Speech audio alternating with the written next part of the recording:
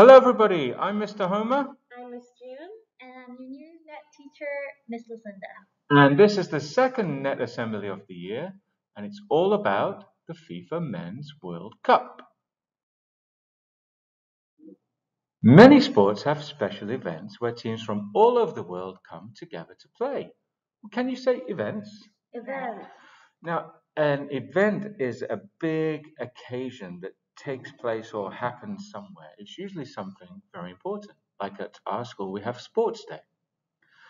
And during these events, players compete to see who is the best in the world at their sport. Can you say compete? Compete. So that means to try to see who's best. So you race against each other or you play against each other. So there are World Cup tournaments in rugby. There are World Cup tournaments in sports such as netball and swimming. And there is also a Football World Cup, which is what we're talking about today. Okay, so what is the Men's World Cup? Well, this is an international football tournament between men's nationals team. Can we say tournament? Tournament. So a tournament is like a competition. And can we also say national? National. So national is like a country's team. This event takes place every 4 years and is a singles biggest sporting competition in the world. Wow. And this year, the tournament is held in Qatar, and it will start on the 20th of November and end on the 18th of December. I can't wait. Right? So the tournament lasts for about a month, and the matches take place all across the host country. So can we say matches? Matches. Awesome. So matches means these football games that they play, and host. Can we say host again? Host. Host is where the matches take place, and it the host country changes every time. And the last one in 2018 was held in Russia. Now, there are so many countries in the world that want to play in the World Cup, but not everybody can. So, before the World Cup starts, 211 countries play in matches called qualifiers, and these take place over 3 years. Can you say qualifiers? Qualifiers. Now, the qualifier is a game to see, uh, to find out who can get into the tournament. So they play games to see who's best. And eventually, only 32 countries qualify to compete for the World Cup title. Let's take a look at the history of the Men's World Cup. So the first tournament was held in 1930 in a country called Uruguay. Back then, only 13 teams played, and the winners were the host country. That's the ball they used. Wow. Oh. Since then, the Men's World Cup has been held every 4 years, except for in 1942 and 1946, when the tournament was cancelled because of the Second World War. Okay, so there are only 8 national teams that have won the Men's World Cup so far, and these are the 8 countries. And only Brazil has won 5 times, which is more than any other country.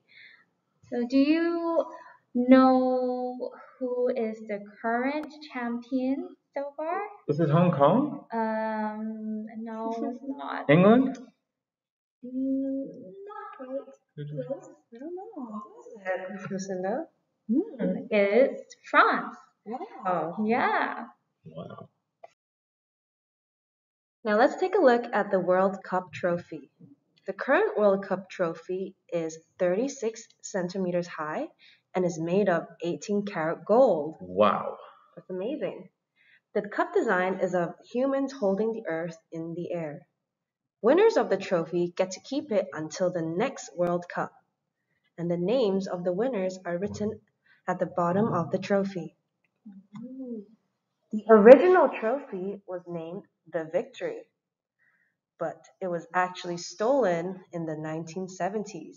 Oh, that's a shame. I can't believe somebody would steal the World Cup trophy.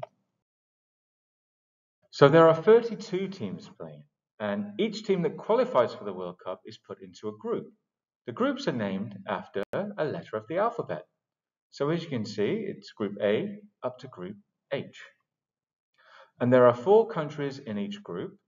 The countries in each group all have to play each other. So each team will play 3 times. A win gets 3 points, and a draw gets 1 point.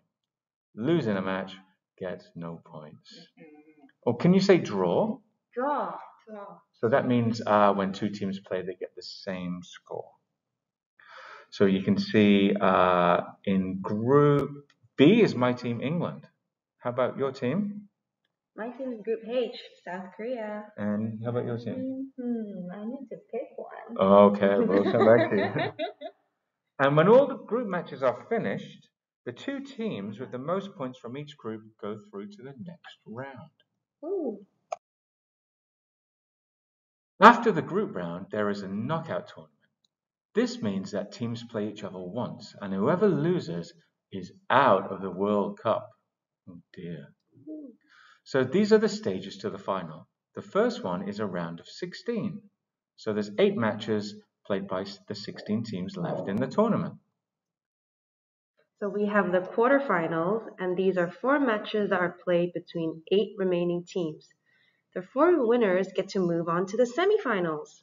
Then we have the semifinals, which are 2 matches played between 4 remaining teams, with the 2 winners progressing to the final.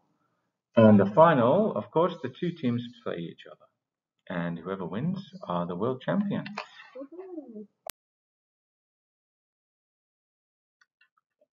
So stadiums. Stadiums are places designed for sports events to be held. Do you guys know any names of stadiums in Hong Kong?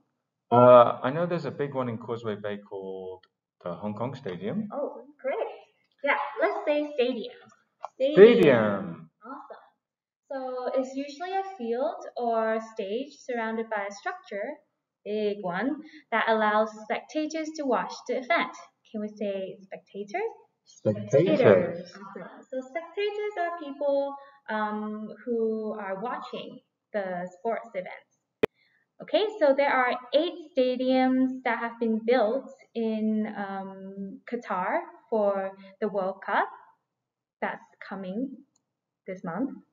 And these are the 8 stadiums. Oh, they look beautiful. Yeah, those are the signs.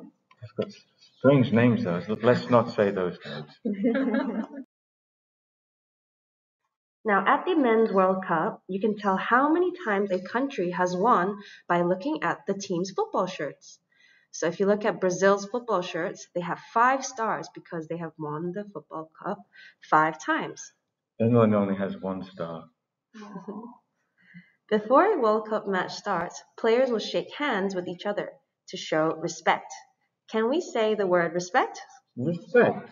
So to respect someone means that you treat them with kindness and you care about them. A special award is given to the Fair Play Trophy. This is given to the team who had the fewest yellow and red cards. Yellow and red cards are given to players that break the rules. They're not very nice, are they? You do not want a yellow or red card.